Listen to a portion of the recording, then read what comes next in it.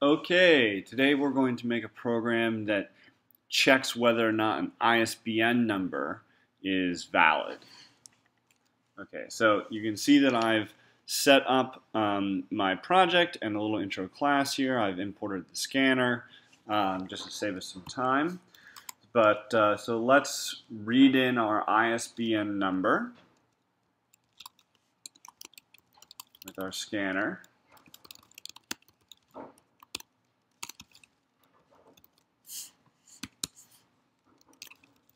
And we're going to initialize a string called ISBN to hold that.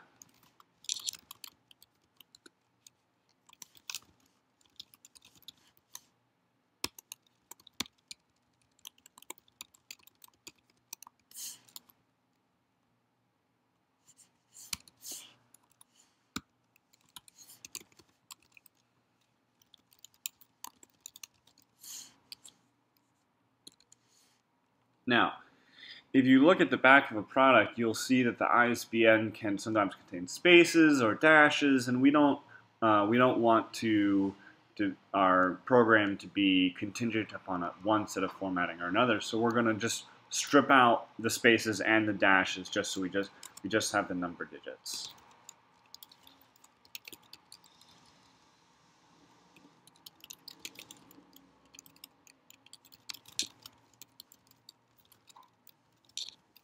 We're going to do that by replacing with the empty character.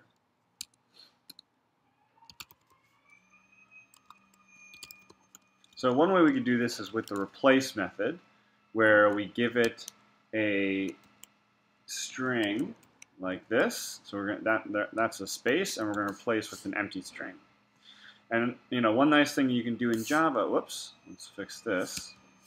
One nice thing you can do in Java is you can sort of chain these method calls onto each other. So we can do another one to replace a dash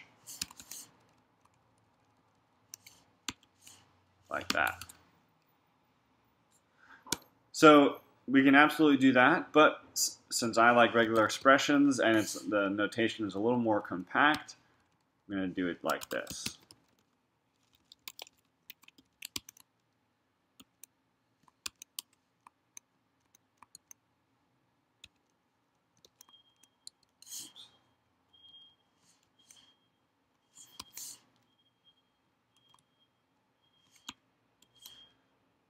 So this replaces all occurrences of either a space or a dash with an empty string. Okay. So the first thing we can check is, since we know ISBN numbers are either 10-digit or 13-digit, we can check and make sure that those are correct. And what we'll do is, depending on whether it's a 10 or 13-digit number, we'll send it to one method or another. Oh, let's close our scanner here.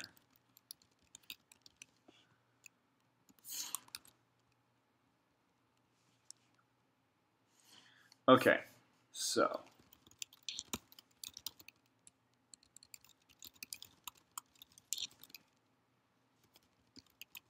we're going to make a flag, which we're going to call isValid. We're going to set it equal to false to start.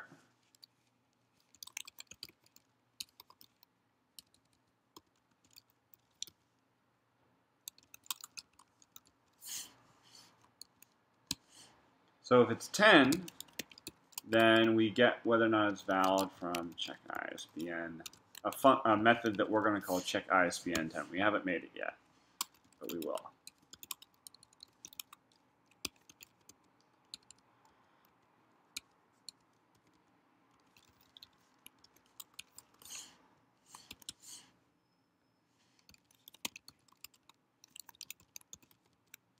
Similarly, if it's of length 13, we're going to send it to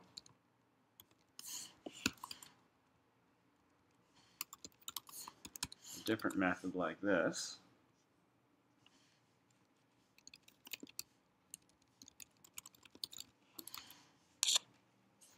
And if it gets to here, then we know it's neither of length 10 nor 13, so it must not be a valid ISBN. Okay, and then let's just finish up this main part of the program.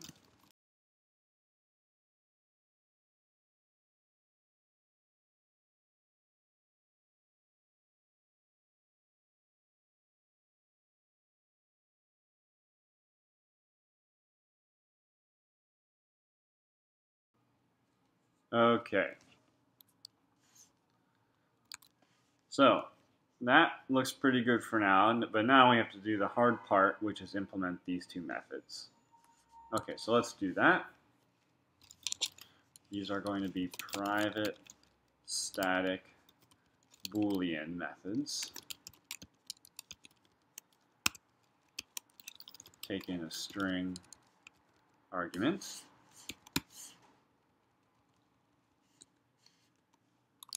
So I'm going to write the java.comment comment really quickly.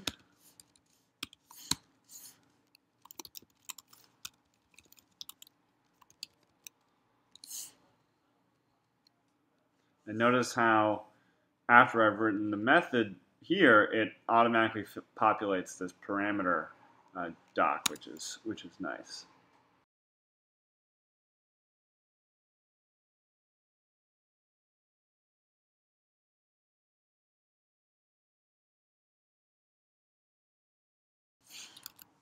And let's just make the method for the 13.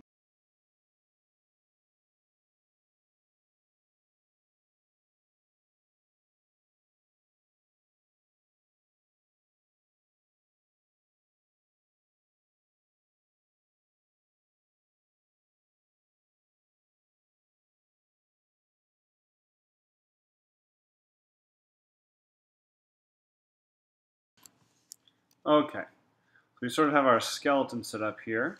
Oops, let's fix this.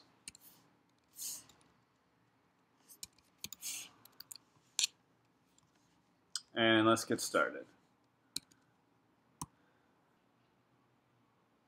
So what we're going to do when we have 10 digits is we're going to sum the digits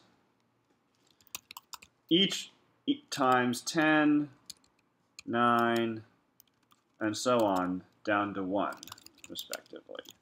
So the first digit is multiplied by 10, and the last digit is multiplied by 1.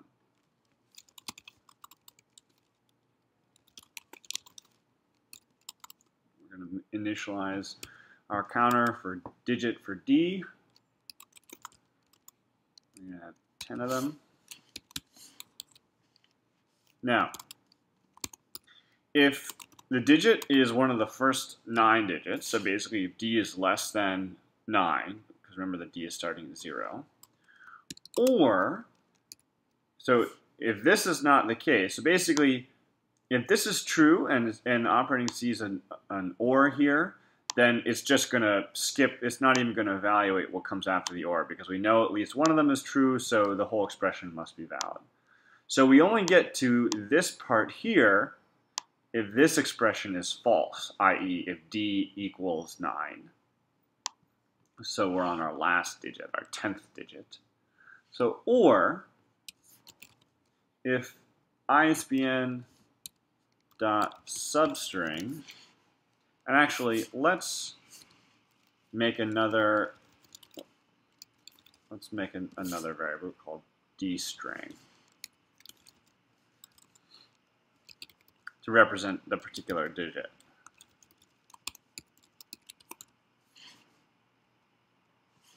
And what this does, what the string.substring method does, is it gets the string starting at index D and going up to but not including index D plus 1. So this basically just gets a string of 1 character.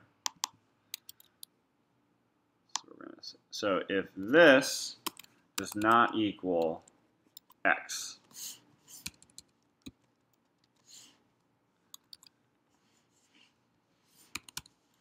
so basically we get to this in this loop in here, this inner part of the conditional, if either we're in the first 9 digits or if the last digit is not an X. So if either of those is the case, then we just add this to our sum, our digit string, which we're going to parse into an integer.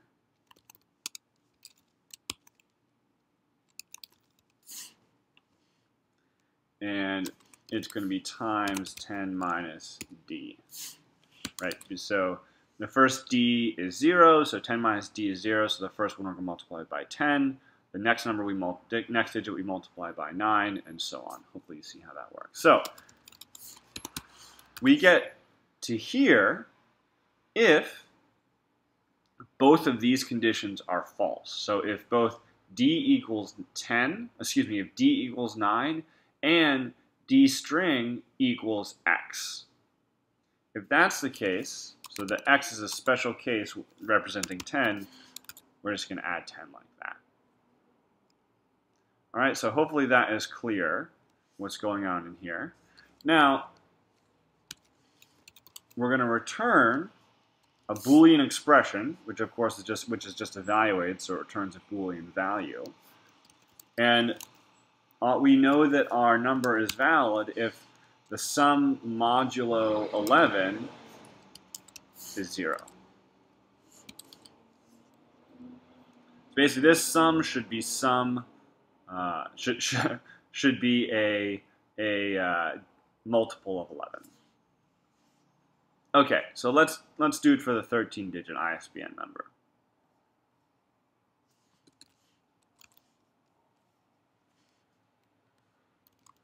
So in the 13 digit, it's a little bit different, where we basically calculate the sum of the digits up and including the last one times just 1 and 3 alternating. And here we don't have any value possible value x. We just have values 0 through 9.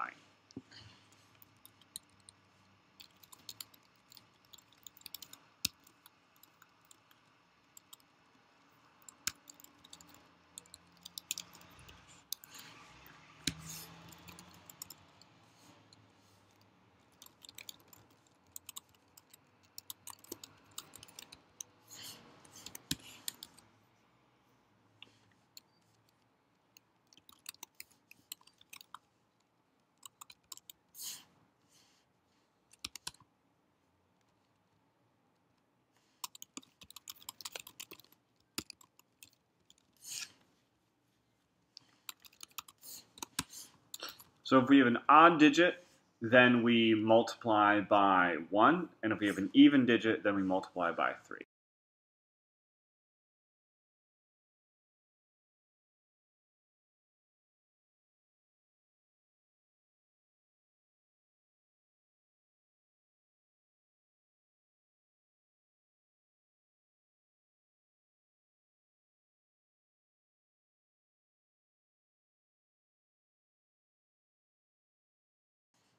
Actually, you know what I'm going to do? I'm going to change it even more. I'm going to say eval, because we can do this parsing right here. Because we can do this because unlike in the 10-digit ISBN scheme, there's no possible X character. So that if we had that, that would mess up our parsing up here. That's why we need this right here to handle the case where we may have an X. But since the 13-digit string doesn't have that, we don't have to worry about it. So now we can make our code even more elegant and just do it like this. All right, so that looks good. And normally down here, maybe we would add the checksum digit to ensure that the first 12 digits sum accordingly. But since basically all that involves is just adding the digit, we can just, instead of doing the first 12, we'll just do all the 13. So that's going to be that last one guy there. And that should do that. That should work. And finally, we just return whether or not this whole thing modulo 10 is 0. Basically, it should be a multiple of 10. Okay, so let's test it out on a couple of things. Alright, so here's one ISBN. I'm just stealing from the back of a book here I have in front of me.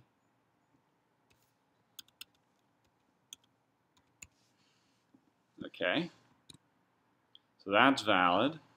Let me just copy and paste this to make things easier. What if we put in that value but change that last thing to 1? So hopefully this will say it's not valid. Yeah. Of course, if we do something and just totally mess it up, we should have not valid. Good. And how about a 13-digit number? Here's another book I have in front of me.